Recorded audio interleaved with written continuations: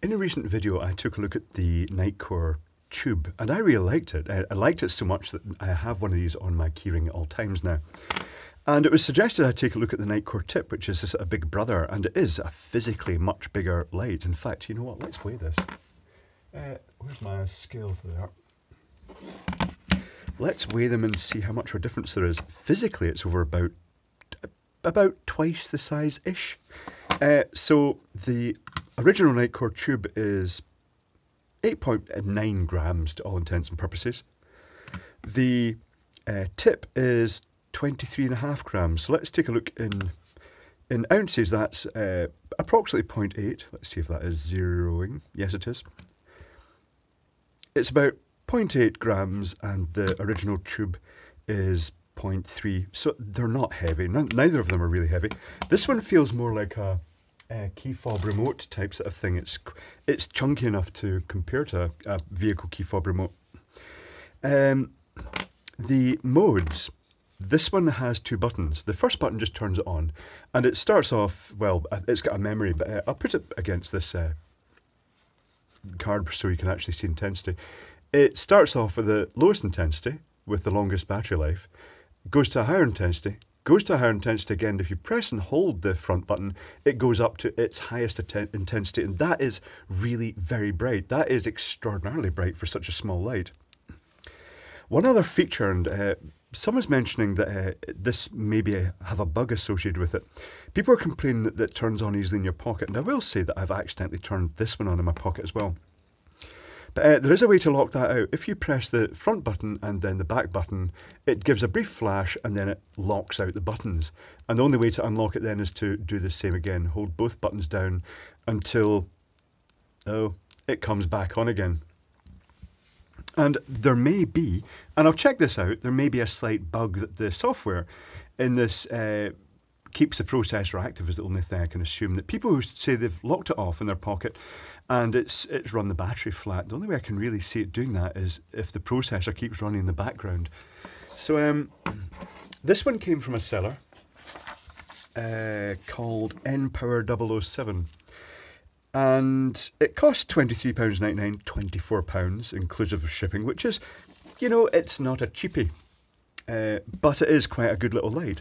So let's open it up.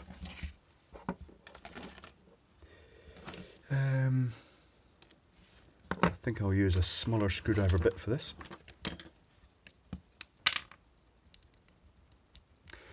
And I'll just zoom in. I'll focus onto that and just zoom in just a little bit. So I'm guessing I'll take the back off first, I think.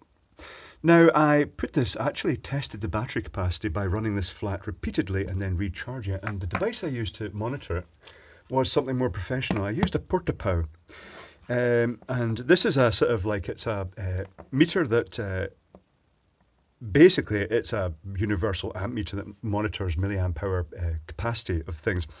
It can measure up to 50 volts and up to 5 amps, and it logs up to 99,999 amp hour. Okay, so it's got lots of uses, and basically speaking, it is basically, yeah, can I say that more times? It's an intelligent amp meter is the best way to describe it.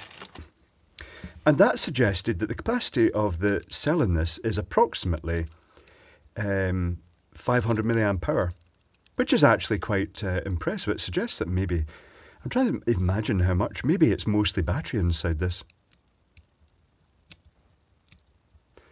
So 4 screws out this side, and hopefully this will come off. I've deliberately taken the side off that's the complete opposite from the buttons. Maybe that's the wrong side. Oh, that doesn't feel right. Is this going to come out? Let's try the other side. It's held together by plenty of screws. It claims to be an aluminium casing. It also claims that there's, what they say, one of the most impressive things was advanced temperature regulation. Does that mean it's actually monitoring the LED temperature? That would be really good if it was. It also says built-in power indicator and then gives a patent number. What the heck is that supposed to mean?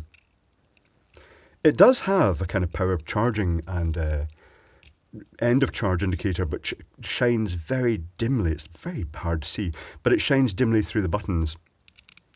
Red for charging, green for charged. I'm not sure what they mean by the power indicator. It also claims it's waterproof. But as it has an open USB port on the side, I'm not overly convinced about that.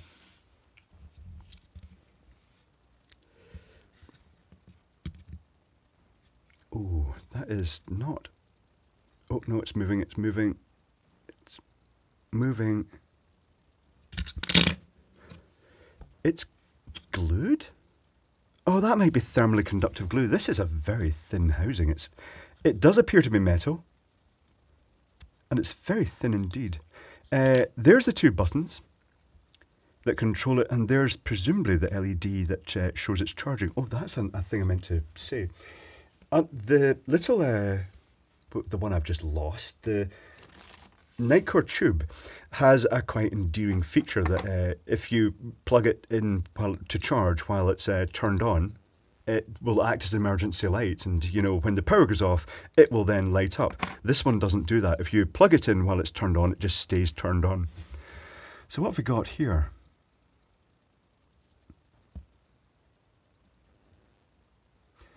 Okay, let's try taking this to bits then, shall we? And then I'll... Is this going to come out easily? Oh, it's got two circuit boards. There's a lithium cell.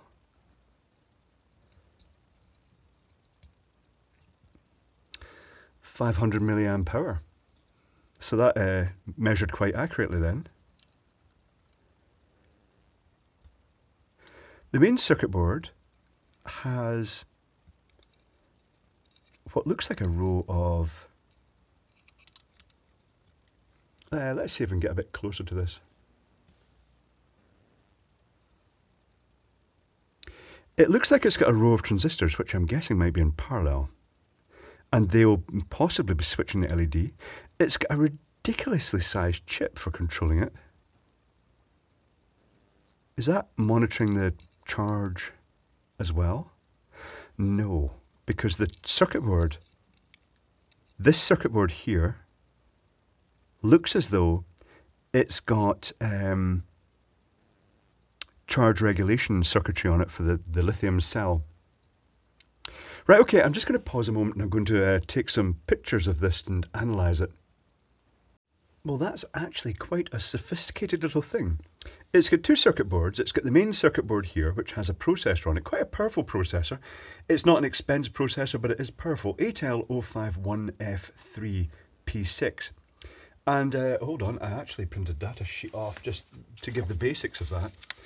Value line, 8-bit, ultra-low power MCU, 8 kilobytes flash, 256 bytes data. It's got just loads of extra facilities in it, including analog to digital converters, which is probably quite important here. I think it is using that. The processor card has these transistors on it, but I think they're just general purpose level shifters, because the 14 and 14, they're at PNP by the look of it. 24 is an NPN, not sure what the 21GG is. And this over here, 65ZL or 65ZL, depending where you are in the world, I'm not sure. Could that be a low dropout regulator in some way? Though the voltage from the lithium cell is already pretty close to what the processor is going to run at. Moving on from the processor, we have the power card, which is the USB connector on it. And on the other side of the USB connector is a small component labelled 55B7, which I looked up. It's a 4055, which is a very typical charging control chip for the lithium cell. The lithium battery itself has a protection circuit built on. I'm just being careful not to short this out here, because I've got some wires off at the moment for reasons that will become apparent later. On the top of it, it gets really quite interesting. I'm not sure what the AEBG is. It's an 8-pin chip. I'm guessing it's a switching regulator, possibly with analog control from here, because there's an inductor here, 2.2 microhenry, or it's marked 2R2. And over here there's a small 5-pin chip marked 101. And I looked up, I did a search for it, and the closest I could find that it really fits into the description is a ZXCT1010. And this is a current sensor.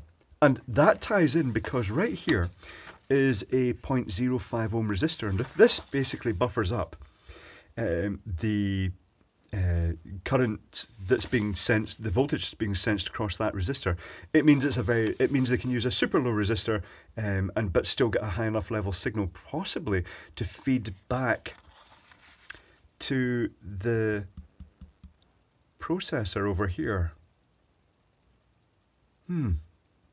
Okay. So it's got the current sensor, the low loss current sensor, it's got the inductor, so I'm guessing this is a switching chip. Now, the thing it said there was thermal management. I don't see a temperature sensor in the LED at all. The two wires just go straight to the LED.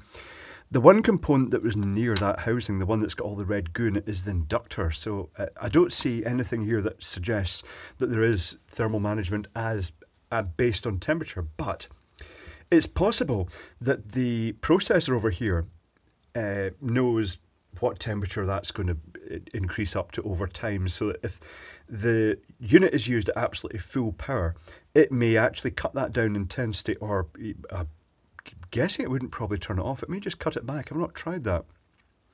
Now I've actually pulled the cover off, a bit cautious about the fact that the aluminium housing is probably providing part of the heat sinking here. So let's guess what the copy will have. The copy will have this classic 8-pin chip. Everything will be on a little circuit board, everything could probably be on this circuit board in the inevitable copies that will come out of these, and they won't have quite the same control. They'll have a resistor in series of the LED, or maybe a different LED, and then they'll just be, driving it via a transistor from that little 8-pin chip. Plus they'd of course have the charge control chip, because that's what the copy of their other flashlight had. It'll be interesting. If I see a copy of this come out, a cheap copy preferred, because I know it's going to be cheap and shitty inside, then I'll buy one and we can take a look inside it. But it's complex, really complex. It's like a full-blown computerized controlled, for the fact it's only got 4 intensities, it seems overtly complicated. But they really are basically aiming at, constant current regulation through the LED. Talking of current, let's test the current, shall we?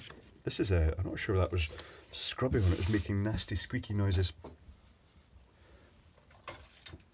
Now, some of you might disapprove. I'm going to use a cheapo meter for measuring the current because it's really convenient, because this one's got crocodile clips on it. So I've detached a wire off the circuit board, and I've added an extra wire. So let's start by measuring the quiescent current. So let's turn this up to a high setting, about 20 milliamps for a start, which is hopefully the quiescent current isn't going to be anywhere near that. When you connect this up initially, a little LED flashes. It flashes 3 times. It might be a software version indicator. And the quiescent current in standby mode is 4 microamps, which is nothing. That's negligible. That's actually really good standby current. If we select turn it on, and I notice every time you click the button, the LED the LED's actually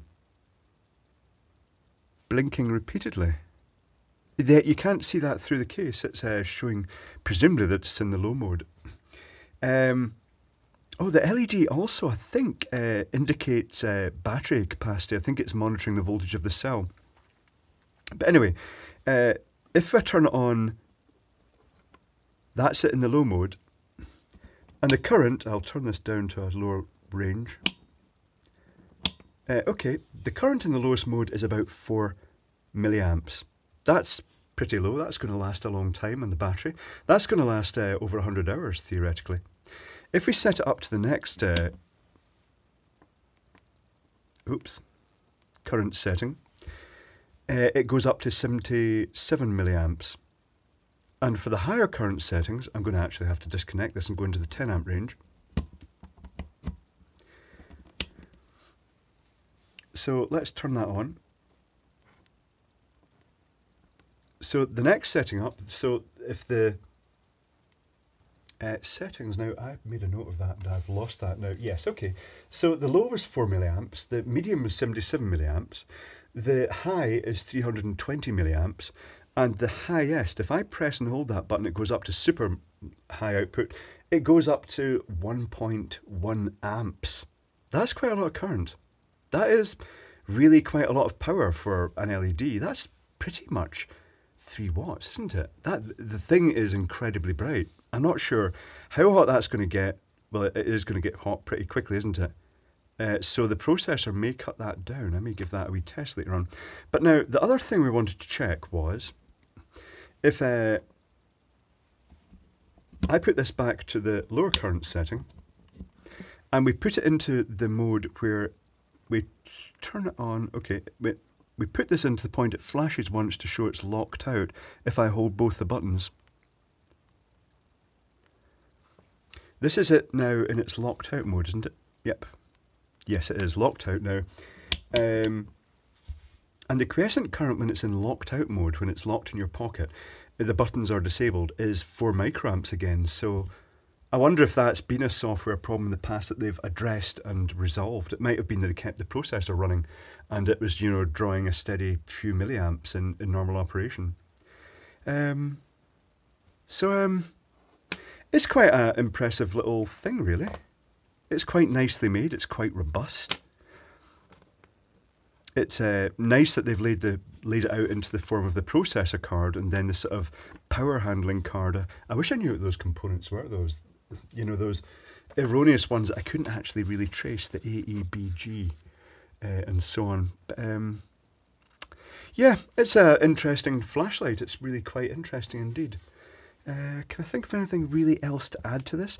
I will say that given the choice of carrying the two with me, I would still go for the Tube because it's so much, you know, it's not heavy, but it's so much lighter than this, and more importantly, it's much thinner. And although it's got a much lower intensity and battery life, it just means that, you know, the less stuff you've got in your pockets, the better, the less clutter. But, it's still very impressive. For certain applications, this would be a really, really good flashlight. Okay, I've sussed out how they're doing thermal management here. If you put it up to the 3 watt setting when it's typically around about sort of 900 milliamps to an amp or more, then it holds that for about 25 seconds and then very subtly, and it's about to do it, it will start creeping the intensity back. If you watch the current display here, you'll see it just suddenly starts nudging down slowly. And it's so imperceivable. It's so subtle that you don't even realise it's happening. It goes from the sort of 3 watt setting and it will wind itself back down to about the 300 milliamp setting, which is its normal high setting, which is about 1 watt dissipation from the LED. And that appears to be how it's doing its thermal management. And if you then need an extra boost of light, you can press it and it will go up to the higher level again.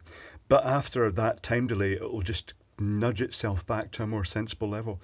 So that's quite an interesting technique to get around the risk of it overheating at the higher power.